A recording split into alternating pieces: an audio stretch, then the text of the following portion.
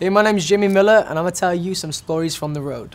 I remember the day, even wrote down the day that I fell for you.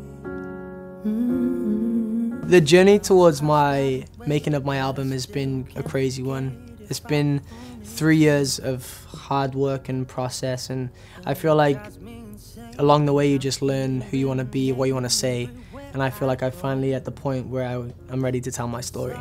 The story that I want to tell on my album, I feel like when the songs I listen to are like those the heartbreak songs, and I feel like I had to get my heart broken, unfortunately, to write the music that I've always wanted to make. And now I listen to my music, and I just can't wait for the world to hear, because I feel like I'm writing stuff that everybody can relate to, and it's helped me through something of my life. So I hope it helps you guys. First to say that I'm not perfect, and you're the first to say you want the. My first live performance was when I was 18.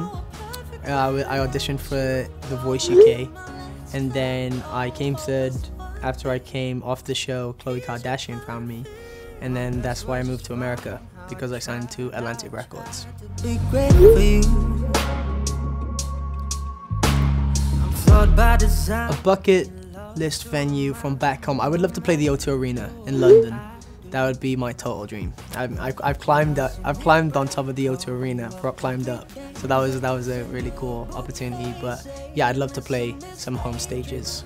I feel like my ultimate venue to play in the world would be Madison Square Garden. I feel like I mean, it's a dream for anybody to play, especially if you're a musician. But yeah, that's my dream. That's my dream place.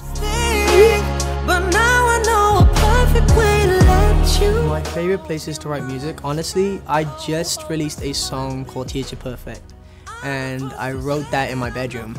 I was feeling really low one night.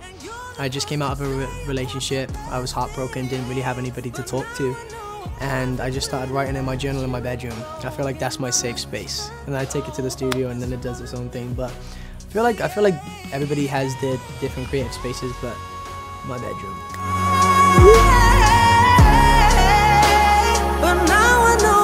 My favorite thing to do on a day off would be going on a hike, swimming. I love swimming. I feel like going to the beach. I feel like Los Angeles is an amazing place just to go out and spend the day in the sun. Even wrote down the day that I fell for you. For my next tour, my must-pack items would be my laptop, snacks. You always have to have snacks on the road. Snacks, I'm a fruit snack kind of guy. There's a UK candy called Winders, so they're really good. And then some chips. You can't go wrong with chips. Well, we in the UK call them crisps. I'm trying to be polite here, but crisps. Honestly, this sounds so cringy, but I always have to have a friend with me. I feel like having a good support group around me, so I'm bringing my best friend on tour with me, which is exciting. Send you a bouquet, saying it's a mistake, drink my troubles away. By this time next year, I hope my journey takes me, honestly, I just want to perform all over the world. I feel like I just want to inspire people, and I feel like it's every musician's dream to like go around the world and hear people sing your lyrics back to you, but I just want to impact somebody in some way, and I feel like if I do that, then I feel like I've created some sort of success.